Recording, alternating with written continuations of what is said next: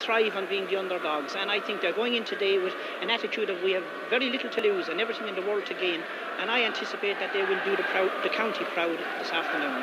John Murphy, thanks very much indeed. John, we'll let you get back to your seat in the stand now and take your place among those Waterford fans there, full of hope and expectation, of course, that they can win their 6th title here this afternoon. Well, I'm delighted to have Donal O'Grady with me this afternoon, keeping a watching brief, and he's down there in the centre of the park at the moment, and it's absolutely a sun-drenched Páirc Uí Chaoimh, as you'll gather. What are the conditions like down there, Donal?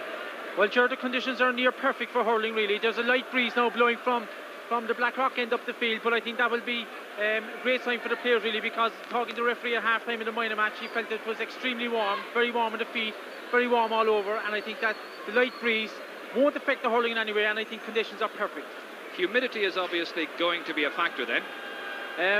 Well, the thing is, the wind is blowing up a little bit, but once the game starts, I think it's not going to affect the flight of the ball anyway. So I think that the whole atmosphere is building up around me now, as you can hear, and the whole crowd here, Stephen on Hill now, sitting on the right-hand side, the Tipperary supporters, Squash supporters in great voice. There's a great buzz and a great atmosphere around the field.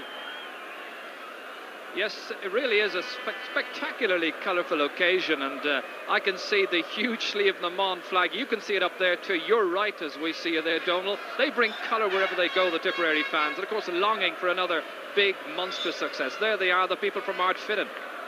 Well, from early morning